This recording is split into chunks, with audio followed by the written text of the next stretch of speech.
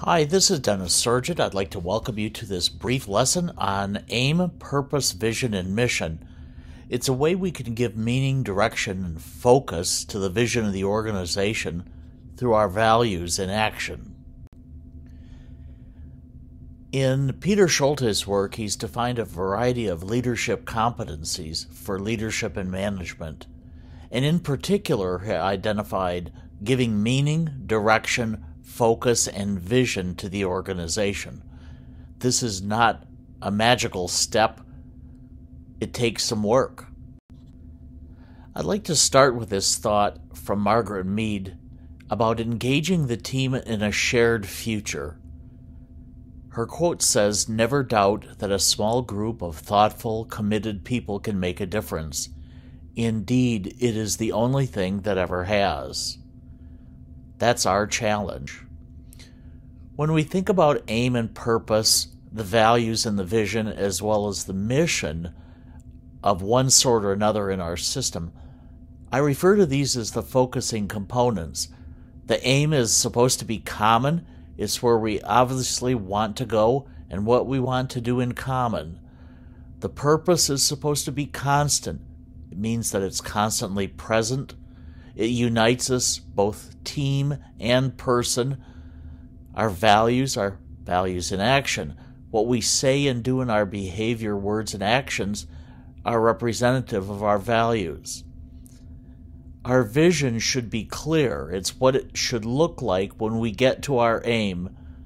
And our missions are always time-bound. It's what we do to start the journey and to continue the journey towards our aim.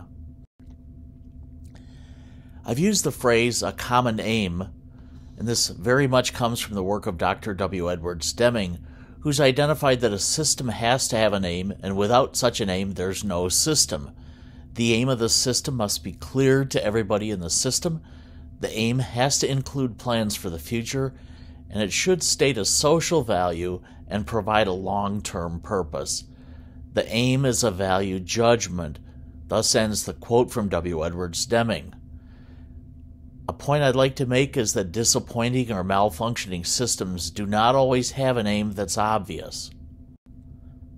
A recommendation from Dr. Deming: the aim proposed here for any organization is for everybody to gain: stockholders, employees, suppliers, customers, community, the environment, all over the long term. For example, with respect to employees, the aim might be to provide good management, opportunities for training and education for further growth, plus other contributions to joy in work and quality of life. Point 1 of the 14 points the reader will recall calls for a statement of constancy of purpose, the aim of the system, emphasis on purpose.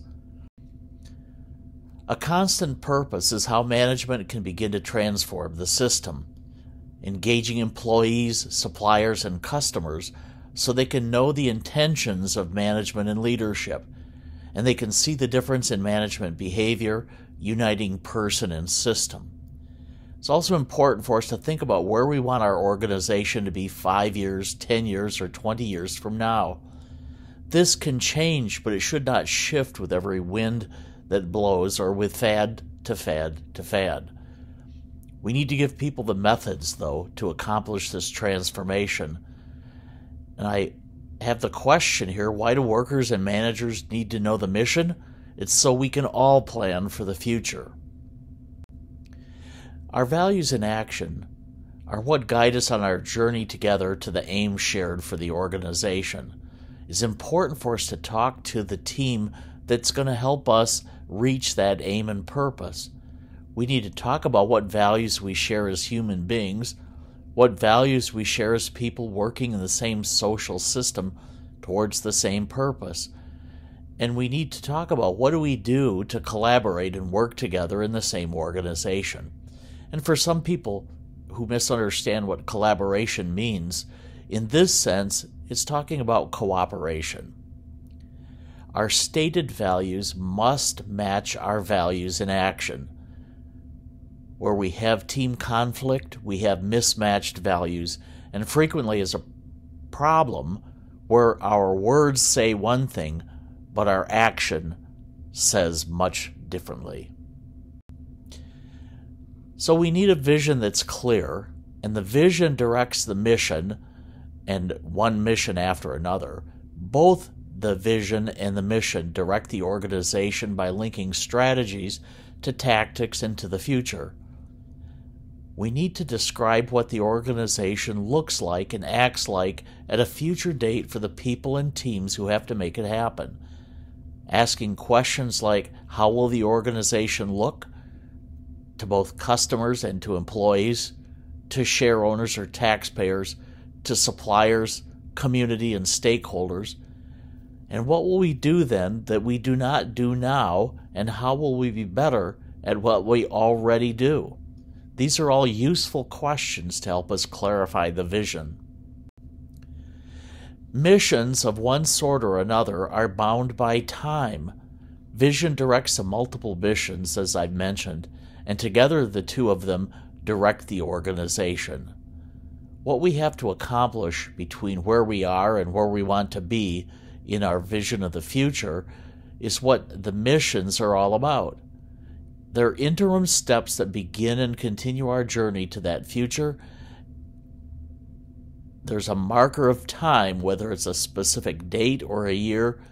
Missions are almost always focused on a specific point of time.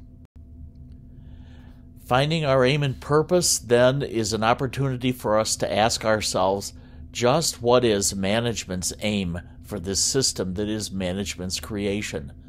As mentioned before, an aim should state a social value and has to provide a long-term purpose.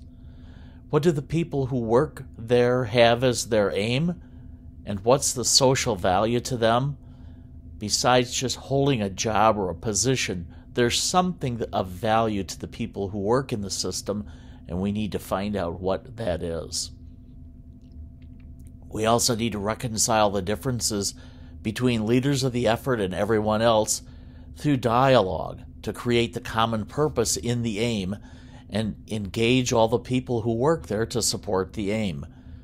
It's also useful to use brainstorming with the people in the organization to gather ideas and use affinity grouping to cluster similar ideas together and to improve the description in a sentence or two of what is our aim and purpose. By focusing on the components, starting with the aim and the purpose, the values in action, and our vision about what it will look like when we get to our aim, are how we integrate every single task, objective, and mission of the organization. In our next program, we're going to talk about implementing the aim and purpose through these focusing elements. We'll also get into goal and objective setting with the team in our next segment. We've provided a number of resources in the printed material. We would like you to expand your knowledge further by picking up any of these books. You'll find them highly helpful. Thank you for your time and attention. We'll look forward to talking to you again at some future date. You have my email, you have my phone number, and have a great day.